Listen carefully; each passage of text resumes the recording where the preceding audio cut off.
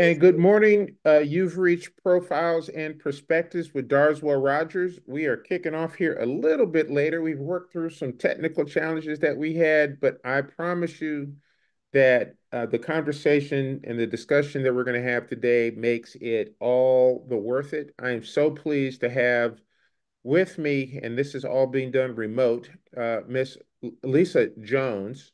She is a member of the Juneteenth Speakers Bureau of the North Carolina African American Heritage Commission. We're going to learn a whole lot more about her because she's going to be speaking here in our community, but I'm not going to, let me finish my introductions. First off, Lisa, welcome. Good morning. And we also have Mr. Marc Barnes. He's the public relations spokesperson for the North Carolina History Center and a former reporter for the Fayetteville Observer. Marc, welcome. Good to appreciate your having me on.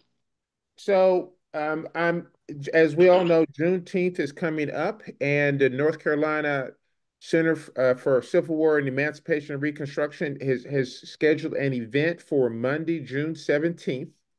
It's going to be at 7 p.m. at Mount Sinai Missionary Baptist Church, 1217 Murchinson Road, which is right across right across the street from Fayetteville State University.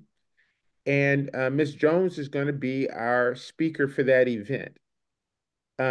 Before I jump totally into what you're going to cover that day, Ms. Jones, Marc, let me give you a minute or two because the North Carolina Center on the Civil War, Emancipation, and Reconstruction is a project that we've been working on for some time. Can you give our listeners the basic background on what the center is, where it's going to be, cover the kind of the basics? Okay, glad to do it. Civil War, the North Carolina History Center on the Civil War, Emancipation, and Reconstruction is being built in Arsenal Park, which is off of Bryan and Branson in that area, and Haymount in Fayetteville. Arsenal Park commemorates the arsenal that was there, actually dating from the 1830s. This was a place where they made rifles and pistols and cannon and so forth. At the beginning of the Civil War, the arsenal was taken over by the Confederate States of America and became a Confederate arsenal.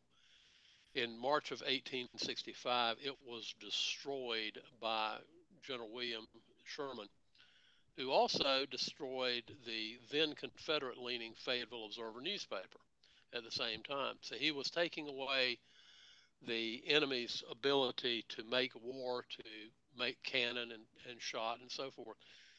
And he was also taking away the voice of folks who were urging the Confederacy to move forward. He took away the newspaper, he destroyed both.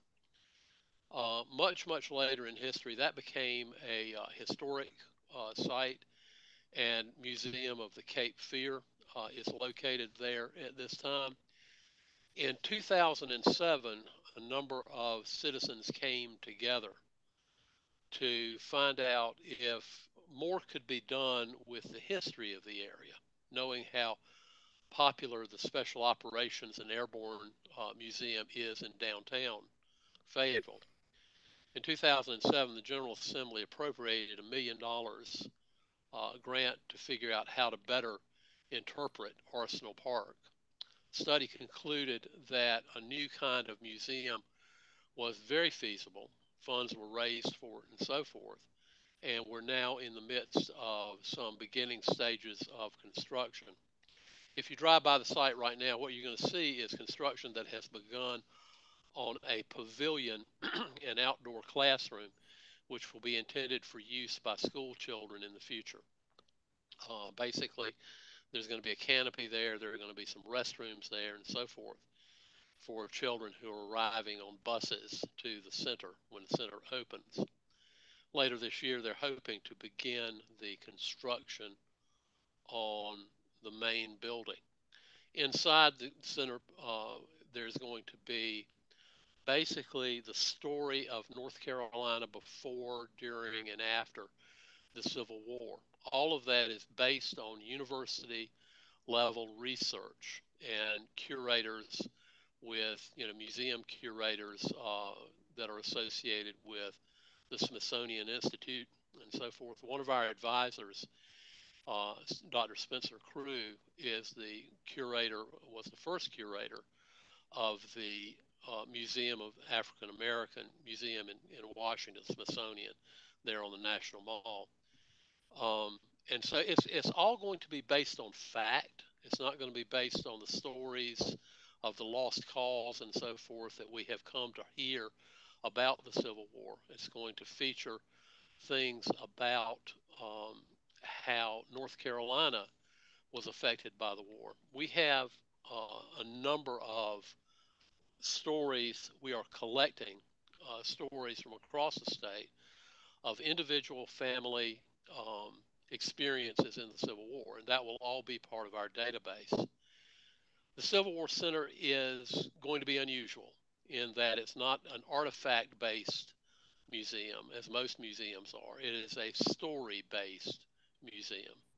We will be telling the stories of what actually happened in the Civil War. In the West was mostly Union. In the center of the state, there was mostly Quakers. And in the East, there was mostly slaves. And that's the story that we're going to tell. One of the unusual aspects of this is it's the only one of its kind, is that it's going to be online as well as in a building. And what the center is going to be doing will be to help meet state educational requirements that each child be taught Civil War history in the 4th, 8th, and 11th grades. It will tell the stories of how the Civil War affected families across the state. And as I said before, it will deliver everything: lectures, videos, presentations. Our Harry Jones lecture that we will be hearing on the 17th will be recorded. That'll be part of our collection. And that will all be available to every school child from Manteo to Murphy in North Carolina and beyond, anywhere in the world where you can get an internet connection. Wow. So this is basically what we are about, and we are excited to move forward with the construction and see that we're open in mid 2027, and we're doing this all of this to move toward a more perfect union. Awesome. Mark, I thought you did that beautifully. Let me, before I bring in Ms. Jones, because we really want to dive into what you are going to share. Uh, the North Carolina History Center was initially called the North Carolina History kind of Civil War, and then it went from Civil War and has moved to Emancipation and then Reconstruction. And so I want to give the community a tremendous amount of credit for having helped to expand and provide greater contextual framework for Right. what at least what the name is. Not to say that that wouldn't have always been the intent. It's hard to say, but I'm excited for what how it has evolved and what it's going to become. Yeah, Uh, it's always been the intent to include everything, because from the very first planning documents we talked about the time before, the time during, and the time after the Civil War in North Carolina. Wonderful. That would be the Civil War itself, that would be the Emancipation, and that would be Reconstruction. One of the big things that we're going to have, and this has been mentioned publicly before, one of the big things we're going to have is going to be a big sound and light presentation of the coup in Wilmington. Mm. And that's not something that anybody has seen or discussed or even talked about in North Carolina history, but that's going to be a main part of the experience of people who visit the center. This I, is one of the things that I like to mention to you is that this is being designed by Eisterhold and Associates in Kansas City, Missouri, and they have designed high-level museums across the country to include the Laramie Motel in Memphis, Tennessee, to include the Harriet Tubman, to include right here where I am sitting today, the Sit-In Museum in Greensboro, North Carolina. Mm-hmm. which commemorates the A&T 4 Yeah. that began the sit-in movement, which revitalized the civil rights movement in the United States. So it's going to be world class, and it's going to be for everyone. Everyone is going to be able to get some very useful content out of the center. And it just, it's a reminder to me of what Maya Angelou said, which was basically do the best you can, and when you know better, do better. Mm. And that's what this center is going to be about. When we will know better and we can do better. Awesome. So Ms. Jones, I want to just finish out a little bit more of your background. You're also, aside from being um, a um, a speaker, a Juneteenth Bureau speaker, you're also the co-founder and executive director of the Washington Waterfront Underground Railroad Museum in Washington, North Carolina, and a well-known local historian in Eastern North Carolina. And you're going to be giving the Hari Jones Memorial Lecture. So with that, without any further delay, once again, welcome and share with us a little bit about what the program is going to be about on June 17th, and more about actually the Underground Railroad Museum, which I did not know existed until I spoke to you the other day. The program will highlight a lot of the history that we illustrate and represent at the Washington Waterfront Underground Railroad. I like what Marc said about the History Center being able to include everybody's history, because for a long time, so much of our history, especially here in Eastern Carolina, as I'm sure it is everywhere, has not been well represented. And so what the museum does, it exists to explain how freedom seekers were able to self-emancipate from the 147 plantations that were in the greater Washington area. We talk about how they were able to do that using their creativity, along with the help of abolitionists who were in the area, who were Black, white, Native American, Latino, Hispanic. I mean, people from all walks of life who lived in Washington, the Beaufort County area at that time, who believed it was not right that people should be enslaved. They worked together in this small Confederate community in North Carolina to help freedom seekers gain their freedom.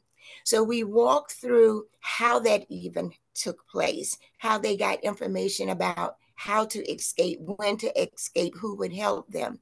We illustrate the work of Black river pilots, sometimes called blackjacks or black mariners, who shared information with abolitionists in this area about what ships were coming into the port of Washington, what day, what they were here for, how long they would be here. They could give them important information like, did a ship captain smoke his ship? Smoking the ship was taking burlap, setting it on fire, extinguishing the fire, and then sticking it in nooks and crannies in the ship where a person could possibly hide, to see if they could hear someone coughing because the smoke invoked a coughing response. So it could take up to about 15 people, each doing their own thing, to help an enslaved person to be able to escape from the port of Washington. The maritime over Underground Railroad was the number one way people escaped from the greater Washington area. We had overland routes as well. We had many free Black communities here. There's a town called Aurora, about 30 miles from Washington. Up until 1852, it was known as Bettytown. Isaiah Hodge, a Black man, a free Black man, owned all 540 acres, and he named it after his wife, Betty.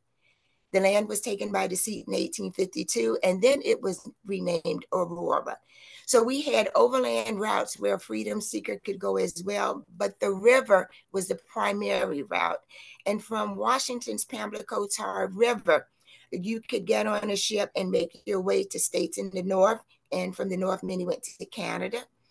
From the port, you could travel south. A lot of people don't realize the Underground Railroad ran south. The original Underground Railroad in this country was Florida. So especially like places like Bradenton, Sarasota, St. Augustine. There was a town called Fort Mose community right out of St. Augustine. And so you could go there. From Florida, many people went to Mexico because Mexico had abolished slavery in 1829.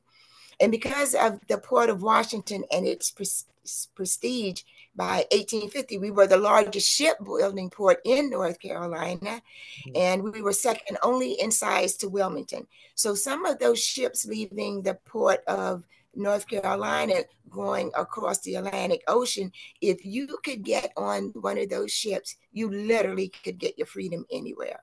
So what we do at the museum, we walk through the steps of how you would even be able to get on a ship. Underground Railroad communication. The reason I'm dressed like this today could convey information. A song, food, a nursery rhyme could convey information about how a freedom seeker could escape. So those are just some of the things that we share at the museum. We do a living history presentation to help our visitors understand how that communication was used. But we also line all of our information with documents. And so we have documents that go back as far as 1775. We were able to identify ships that were coming into the port of Bath, which would have included Washington. The port of Bath at that time was not the town of Bath, but it was a huge port that encompassed several counties. Hyde County, Pamlico County, Craven County, Beaufort County. And so we are part of the Africa to Carolina project, and we can identify ships that were bringing enslaved people here to Washington as early as 1754. So everything we share, we have the documents to prove it. I grew up on 4th Street here in Washington. Elwood Plantation was on Main or 1st Street.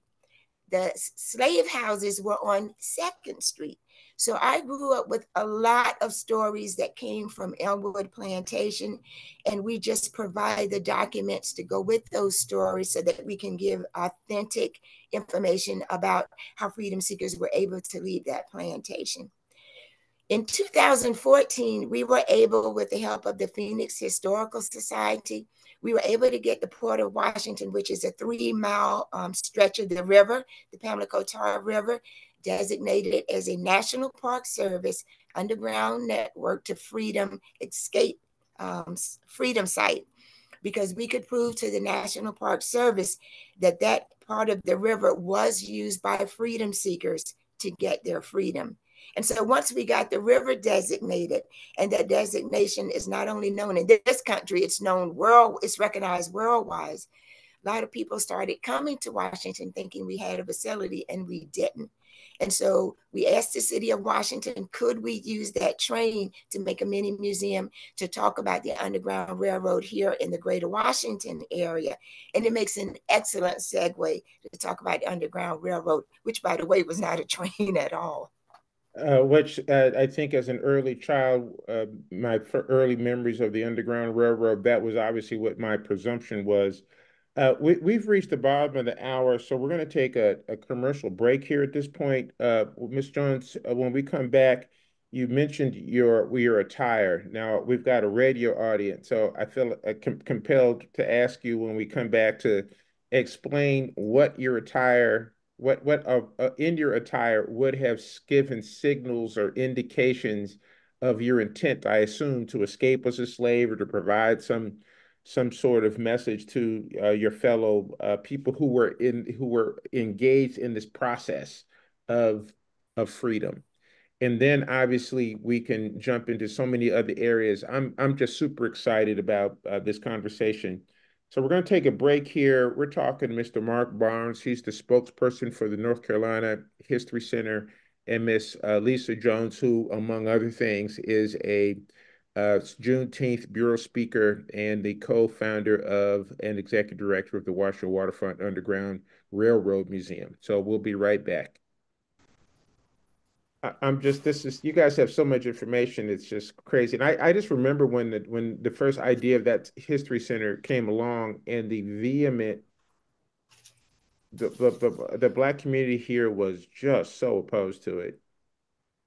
And having not grown up down here and valuing information that was accurate versus inaccurate, I just was at a loss to understand. Well, I shouldn't say I didn't understand it. I did understand the concern, but I thought that there were so many obvious ways to address the concerns that it's going to turn into a lost cause conversation or a Klan conversation.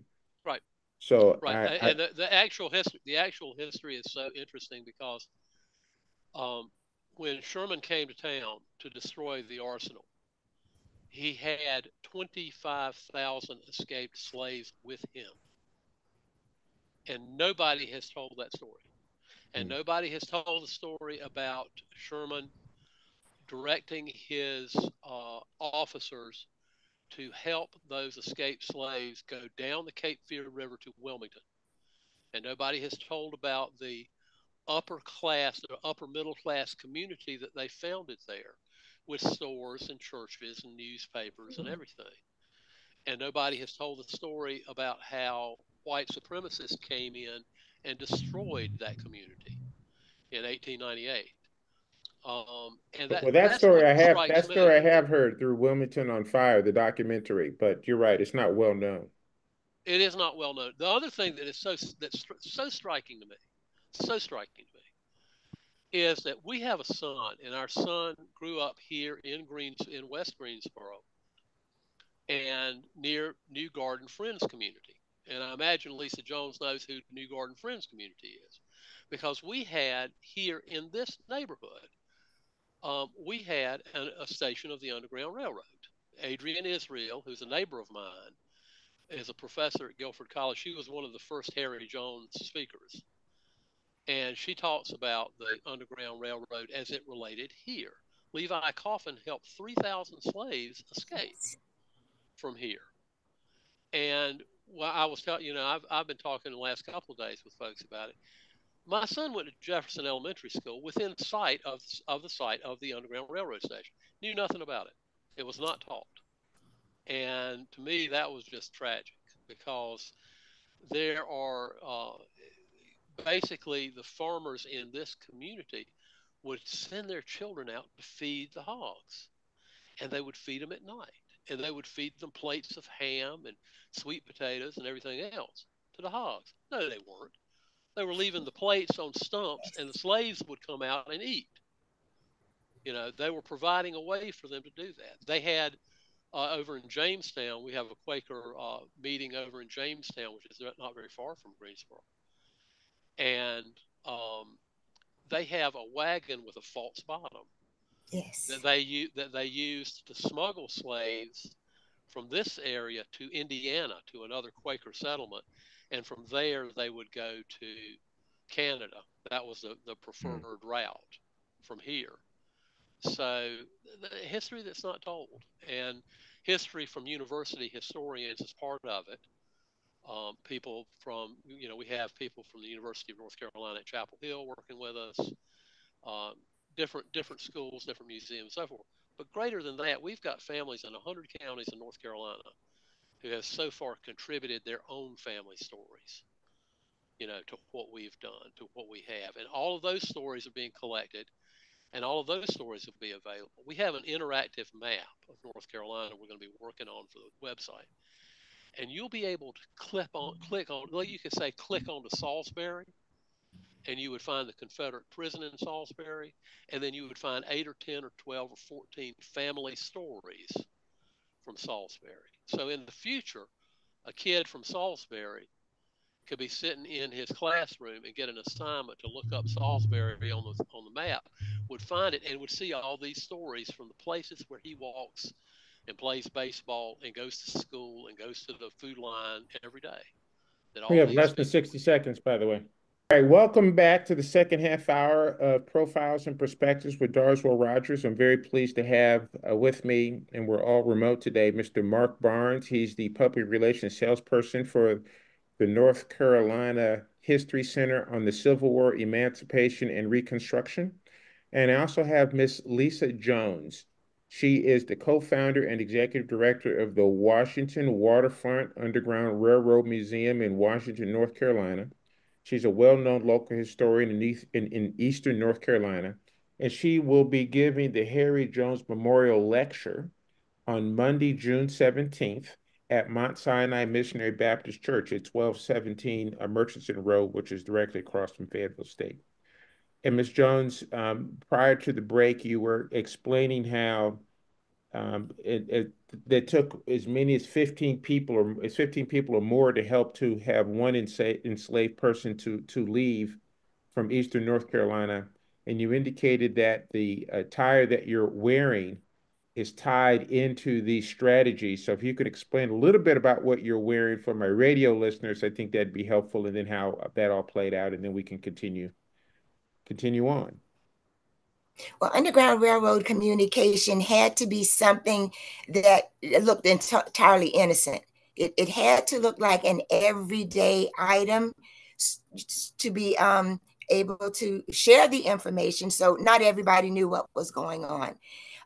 We do know that Mr. Benjamin Lundy, a Quaker abolitionist, was here in Washington between the years of 1828 to 1832, and he was able to get information to freedom seekers on Elmwood Plantation about freedom-seeking attempts.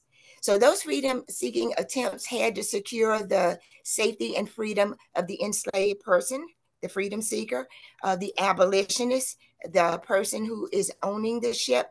So the information had to be so covered up that you could look at something like, why I'm dressed like this today, and never even know what was going on. So part of the Underground Railroad communication we knew were songs. You know, Wade in the Water was one of the songs Harriet Tubman was said to use on the Combahee River as a directive to stay near water. That way, if you hear dogs barking, get in the water, it makes it harder for the dogs to pick up your scent. But Underground Railroad communication could also be clothing. I represent Rebecca, who was an enslaved woman on the Elmwood Plantation, who was a tanner. And she made clips for the draperies. She made things like metal candlesticks. And Rebecca would take small pieces of metal. She'd pound them very flat, pierce a hole in it, and then attach it to a scarf that she wore. So this scarf represents Rebecca's scarf. At the end of the scarf, which she attached with safety pins. One of the kids in school said safety pins. We had to tell them, yeah, safety pins had been around a long time. Romans invented safety pins. So they would have been attached to her scarf with the metal pieces. She would also have a large pair of earrings, or they called them ear hangings at that time. And so when Rebecca walked by, she couldn't announce she was the freedom seeker who would need help escaping. Mr. Lundy would tell the abolitionists working with him, when Rebecca walks by, you are going to hear something. And so the ear hangings and the pieces of metal on the scarf are designed so when I walk by, you hear a clinking sound. That would direct the abolitionists to let them know that I am the freedom seeker who would be willing to try to go with them to escape. Some of the clothing I wear under the long undergarment, I'll tell you a little bit about that. It is we call them petticoats, but think thin skirts. One of the thin skirts had a gold braiding or yellow ribbon at the very hem of it. And so when that part of the garment was exposed to an abolitionist, it would mean I would need help by way of a stagecoach. Washington had 2 stagecoach lines. And at that time, they would often go to Plymouth and New Bern, many times to pick up mail, but sometimes to pick up passengers. If I were to expose this part of my garment, then that would mean I would need help getting on a stagecoach, maybe going to Plymouth or New Bern to the port. Why would I want to go to Plymouth or New Bern? Because Washington would often be under surveillance. We had 2 slave markets that were right on the river, and people were in Washington all the time to buy enslaved people. And so if it was a lot of activity from bounty hunters, the sheriffs, the patrollers, or people looking to buy enslaved people, I would probably try to need to get to maybe New Bern to try to leave on a ship from the port of New Bern. If I had this garment on, it's a petticoat, again, think thin skirt. It's composed of the colors of light green, light tan, dark tan, and brown. It means I need help over getting to an overland route. So it could be one of the communities I discussed earlier, like Aurora, or maybe some of the closer communities like Keysville. Keysville is a community it's in Washington, about a mile from the Washington waterfront. It was called the Shadow of Egypt, and you could go there as a refuge. That land was owned by free blacks all in 1834. So maybe I'm trying to get to Keysville. And this garment, it's blue and white, and the blue and white has like a wavy pattern to it. It would simply mean that I needed help getting on a ship. So even the very clothing that I'm wearing was all constructed with the creativity of the freedom seeker or the enslaved person to be able to communicate what kind of help they needed without using verbal words or gestures. Wow. So those are just some of the things that people will be able to see during the presentation at the Harry Jones at Mount Sinai Church on the 17th. Wow. Amazing. There's a couple of phrases that you've used that are not how I would communicate. So you have consistently said enslaved people. My vernacular has always been slaves.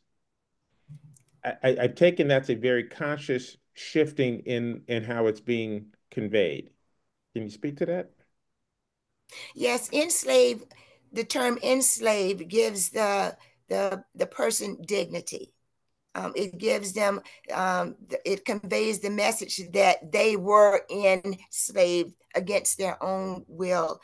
So we've shifted the narrative from slaves to the enslaved to convey unto them the dignity that they truly deserve. Awesome. Awesome.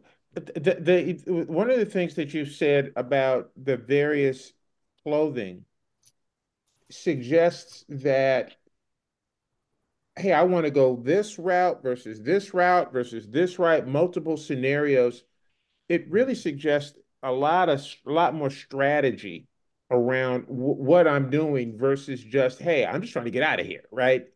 It's suggesting, and you've mentioned several times about locations that sounded like they were in the South, but there were freed persons, freed Africans that Yes. occupied these environments.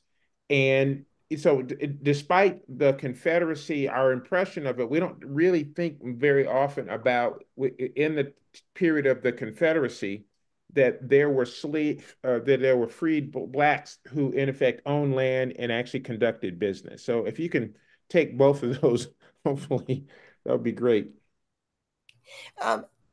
We try to help people to understand, because sometimes when you have a brown skin, people just assume somebody in your family was enslaved. There were free blacks living here in Beaufort County in Washington, according to the documents, as early as 1755. So we do know that there were many free blacks here. There was a free black owning land in Blunt's Creek, North Carolina, as early as 1701. And so we try to help people to understand free blacks came here just like any other people group.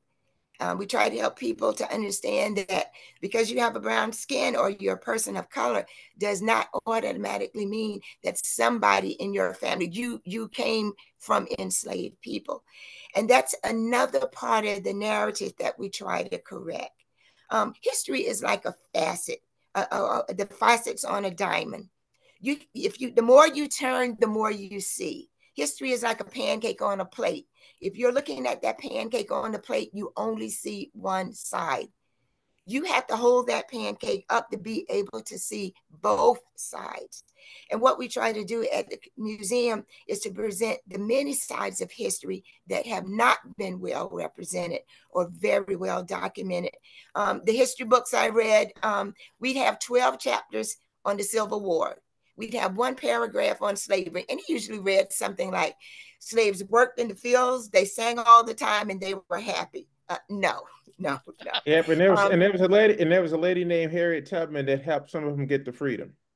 Absolutely, absolutely. There were many enslaved people that sought to self-emancipate. Enslaved people, yes, many of them worked in the fields, but many of them had highly skilled jobs. They were carpenters, they were shipbuilders, they were brick makers, they were mathematicians, they were scientists, they were physicians. And so, no, they did not all work in the field. If they were singing all the time, it was because 99% of the time, those songs were used to convey messages. And the part about they were happy, I find that debatable. Mm. But again, history is one of those things where there's an old African proverb that says, until the lion can talk, you will always hear the hunter's version of what happened. Until the lion writes the book, you will always read the book the hunter wrote.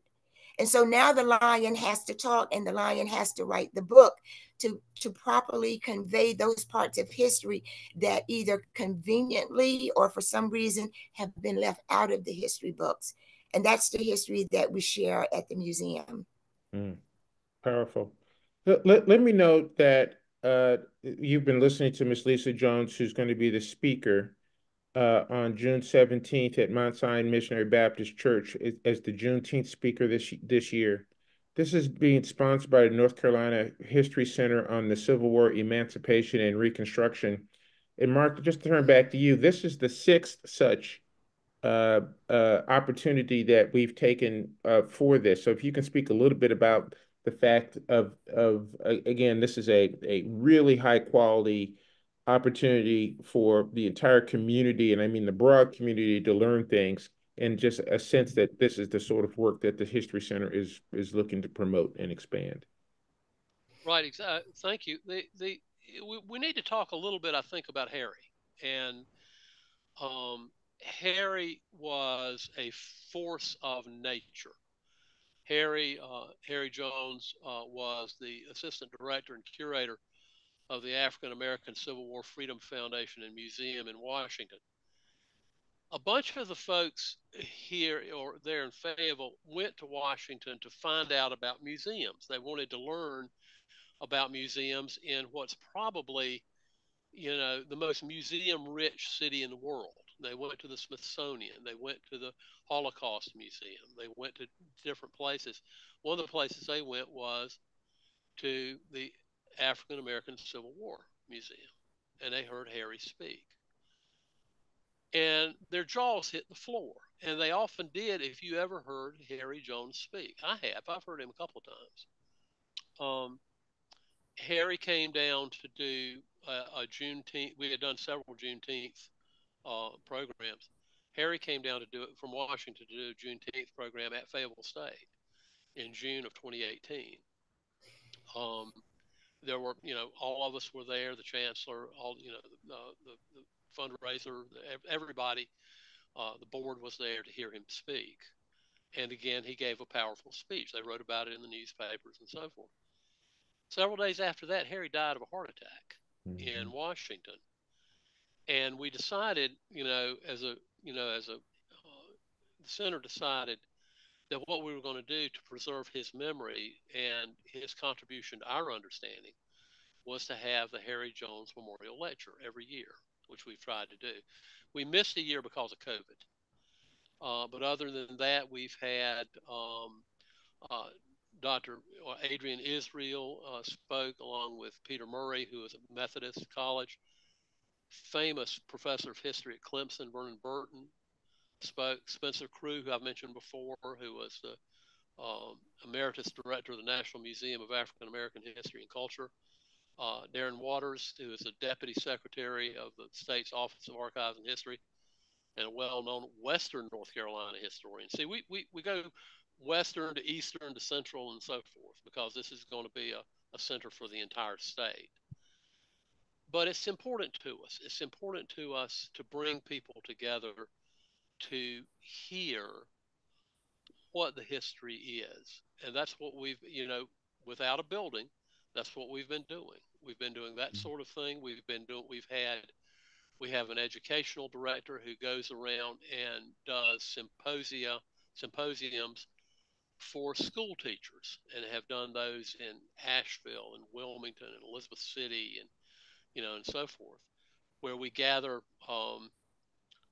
educators together in a hotel, and then we send our speaker and he brings several history professors from that area in to talk about the Civil War and how these teachers can better teach the Civil War to school children, which is what our basically our purpose is. Mm-hmm. We're doing that all before the building has been completed. We've appeared in churches in Raleigh. We've appeared in churches in Fayetteville, and so forth. And that's one of the things that we will be doing on the 17th. Looking forward to it. Awesome. Uh, Mr. Jones, we've been talking to Mr. Mark Robinson. He's the public relations spokesperson for the North Carolina Barnes. History Center. I'm sorry, Barnes. Thank you. Mr. Mark Barnes. How about that?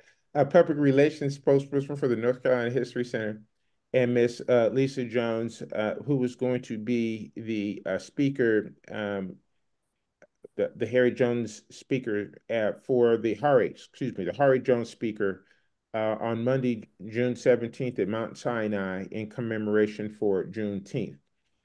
I am wanting Ms. Jones for folks to know, is there a website or whatever? You've got this amazing information and insight. You've talked a lot about the museum over in Washington, North Carolina, and you have to tell, a lot of folks may be like me and didn't know where Washington, North Carolina is. So if you could tell us how we can get to the museum, where Washington, North Carolina is, that would be great. Well, Washington is 20 minutes away from Greenville. We always recognize the largest major artery, which is Greenville. The East Carolina University is there. So we are just a hop, skip, and a jump from Greenville. We are located in the historic district on Main Street. You can learn a lot more about the Washington waterfront. We have several Facebook pages. We have, if you Google, I love Google so much. If you Google Washington Waterfront Underground Railroad, you'll see a lot of clips where PBS and other organizations has filmed. And our parent company, the Washington Harbor District Alliance, you can go there and find a lot of information on their website as well. But we try to encourage people to watch some of the clips so you can actually see what it is that we do, then increase the understanding of what the Underground Railroad was, why it was important, and why it's important today. We are happy to share that history with everyone. Amazing. This has been gratifying. Mark, let me just finish. We've got about 5 minutes left. You have emphasized several times the fact that there's Eastern, Central, and Western history in North Carolina, and that they're distinctly different. Can you give me a couple of minutes or examples on? So if I'm in Western North Carolina, what was my experience during the Civil War, Emancipation, and Reconstruction versus, let's say, what Mrs. Jones's experience was, or her ancestors were on the eastern side of the state? In Western North Carolina, basically, it was Unionists. It was people who did not want to leave the Union. These were folks who were very opposed to secession, both times that it came up for a vote in North Carolina. And when the war began, they were increasingly people in the West who were joining the Union Army and fighting in the Confederacy. Oh, looks like he froze there. That was some information. Oh, are you back? Okay, they were fighting it, and so you froze for a minute. You said that the western part of the state was more pro-union, and then pick up from there. Right, the western part of the state was more pro-union. They opposed secession, and they opposed secession, and they really, when the war began, they fought for the Union. In the central part of the state, it was more of there were some slaves, but there was a real emphasis in the Piedmont among the Quakers and others to help with emancipation. There was also a lot of peace rallies. There were people here who were urging North Carolina to get out of the Civil War and to end the fighting because they were seeing so many of their young men being killed for a cause that they didn't particularly agree with. Okay, in eastern North Carolina, it was plantations and slavery. Because the waterways contributed to that, the transportation contributed to that, the soil and climate being conducive to cotton and so forth contributed to that.